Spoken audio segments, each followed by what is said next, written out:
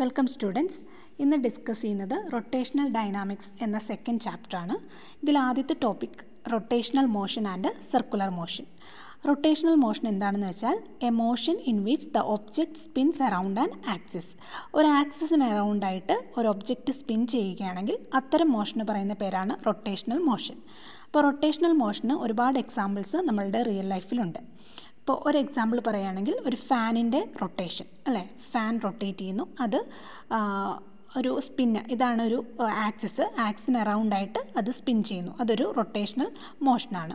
ഇനി അതുപോലെ തന്നെ ഒരു പമ്പരം അല്ലേ, സ്പിന്നിങ് ടോപ്പ്, അതൊക്കെ റൊട്ടേറ്റ് ചെയ്യുന്നത് ഒരു ആക്സിന് അറൗണ്ടായിട്ടാണ്. അപ്പോൾ ഇത്തരത്തിലുള്ള മോഷന് പറയുന്ന പേരാണ് റൊട്ടേഷണൽ മോഷൻ. ഇനി അടുത്ത് സർക്കുലർ മോഷൻ എന്താണെന്ന് നോക്കുക. The motion of A body along the circumference of A circle അല്ലേ, ഒരു സർക്കിളിനും സർക്കംഫറൻസിൽ, അതായത് ഈ ചുറ്റളവിൽ കൂടി ഇങ്ങനെ മൂവ് ചെയ്യുകയാണെങ്കിൽ അത്തരം മോഷന് പറയുന്ന പേരാണ് സർക്കുലർ മോഷൻ. ഇപ്പോൾ ഈ ഫാനിൻ്റെ കേസ് തന്നെ എടുക്കാം. ഫാനിൽ ഇതിൻ്റെ ഒരു ബ്ലേഡിൽ ഒരു പാർട്ടിക്കിൾ നമ്മൾ കൺസിഡർ ചെയ്യുക. ഓക്കെ, അപ്പോൾ ഇത് റൊട്ടേറ്റ് ചെയ്യുമ്പോൾ, ഫാൻ റൊട്ടേറ്റ് ചെയ്യുമ്പോഴത്തേക്കും ഈ ബ്ലേഡ് എന്താണ്, ബ്ലേഡും അതിനോടൊപ്പം തന്നെ റൊട്ടേറ്റ് ചെയ്യുന്നുണ്ട് അല്ലേ. അപ്പോൾ ഈ ബ്ലേഡിലെ ഒരു പാർട്ടിക്കിൾ നമ്മൾ കൺസിഡർ ചെയ്യുകയാണെങ്കിൽ അതിൻ്റെ മോഷൻ എങ്ങനെയായിരിക്കും, അതൊരു സർക്കുലർ മോഷനായിരിക്കും. ഒരു സർക്കിളിൻ്റെ ഒരു സർക്കംഫറൻസിൽ കൂടി ആ പാർട്ടിക്കിൾ മൂവ് ചെയ്യുന്നത് പോലെയാണ് നമുക്ക് കാണാൻ പറ്റുന്നത് അല്ലേ. സോ ഇത്തരം മോഷനാണ് സർക്കുലർ മോഷൻ. അല്ലെങ്കിൽ മറ്റൊരു കേസ് എടുക്കുകയാണെങ്കിൽ ഒരു സ്ട്രിങ്ങിൽ നമ്മൾ അതിൻ്റെ അറ്റത്തായിട്ട് കല്ല് കെട്ടി നമ്മൾ കറക്കുന്നു. ഓക്കെ, അപ്പോൾ അങ്ങനെ കറക്കുകയാണെങ്കിൽ അതെന്താണ്, ഒരു സർക്കുലർ മോഷന് എക്സാമ്പിളാണ്. So circular motion means the motion of A body along the circumference of A circle. ഇനി യൂണിഫോം സർക്കുലർ മോഷൻ എന്താണെന്ന് നോക്കുകയാണ്. അപ്പോൾ യൂണിഫോം എന്ന് പറഞ്ഞാൽ എന്താണ്, കോൺസ്റ്റൻ്റ് ആയിട്ടുള്ള സ്പീഡ് ഉണ്ടെങ്കിൽ, ഇപ്പോൾ ഒരു പാർട്ടിക്കിൾ ഒരു സർക്കുലർ പാത്തിൽ കൂടി മൂവ് ചെയ്യുന്നു, ആ പാർട്ടിക്കിളിൻ്റെ സ്പീഡ് കോൺസ്റ്റൻ്റ് ആണെങ്കിൽ അത്തരം മോഷന് പറയുന്ന പേരാണ് സർക്കുലർ മോഷൻ. എന്നാൽ അതിൻ്റെ വെലോസിറ്റി ഒരിക്കലും കോൺസ്റ്റൻ്റ് ആയിരിക്കില്ല. കാരണം വെലോസിറ്റി എന്ന് പറയുന്നത് ഒരു vector ക്വാണ്ടിറ്റിയാണ്. That means it has both magnitude and direction അല്ലേ.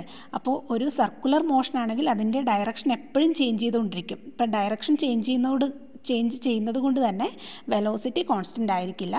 എന്നാൽ അതിൻ്റെ സ്പീഡ് കോൺസ്റ്റൻ്റ് ആണെങ്കിൽ അത്തരം സർക്കുലർ മോഷന് പറയുന്ന പേരാണ് യൂണിഫോം സർക്കുലർ മോഷൻ.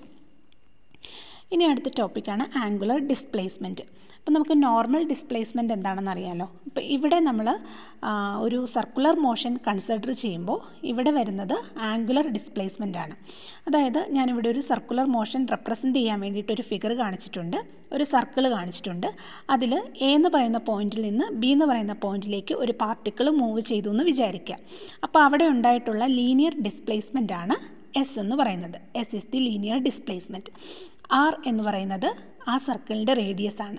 അപ്പോൾ അവിടെ ഒരു ആംഗിൾ ക്രിയേറ്റ് ചെയ്യപ്പെട്ടിട്ടുണ്ട് അല്ലേ. അപ്പോൾ ആ ആംഗിളാണ് തീറ്റ, അതാണ് ആംഗുലർ ഡിസ്പ്ലേസ്മെൻറ്റ് എന്ന് പറയുന്നത്. അപ്പോൾ ആംഗുലർ ഡിസ്പ്ലേസ്മെൻറ്റ് നമുക്ക് ഇക്വേഷൻ എഴുതുന്നത്, നമുക്കൊരു ഇക്വേഷൻ ഉണ്ട്, theta angle is equal to arc by radius.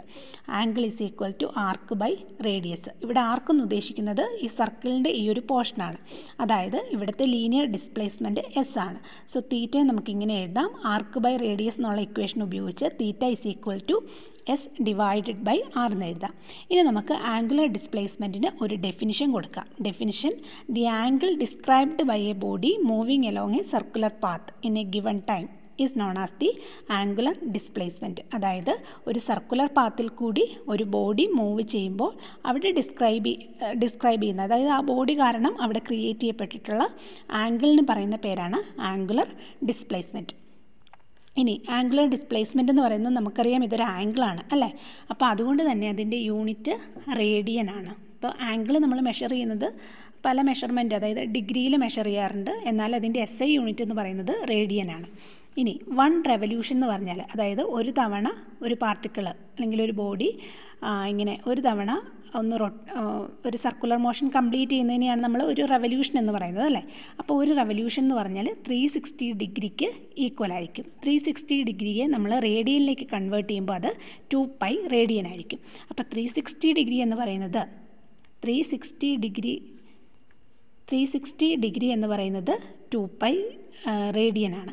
360 degree is equal to 2π radian. അങ്ങനെയാണെങ്കിൽ 1 റേഡിയൻ എന്ന് പറഞ്ഞാൽ എത്ര ഡിഗ്രിയാണ് എന്ന് നമുക്ക് കാണണം. അപ്പോൾ അതിനെന്താ ചെയ്യുക? 360 × 1 ഡിവൈഡഡ് ബൈ 2π. അപ്പോൾ 360 ഡിവൈഡഡ് ബൈ 2π ചെയ്താൽ നമുക്ക് കിട്ടുന്ന ആൻസർ 57.3 ഡിഗ്രിയാണ്. സോ 1 റേഡിയൻ എന്ന് പറഞ്ഞാൽ 57.3 ഡിഗ്രിയാണ്. അതുപോലെ തന്നെ 1 റെവല്യൂഷൻ എന്ന് പറഞ്ഞാൽ 360 ഡിഗ്രിയാണ്. അതിനെ നമ്മൾ റേഡിയനിലേക്ക് കൺവേർട്ട് ചെയ്യുമ്പോൾ 2π റേഡിയൻ ആയിരിക്കും.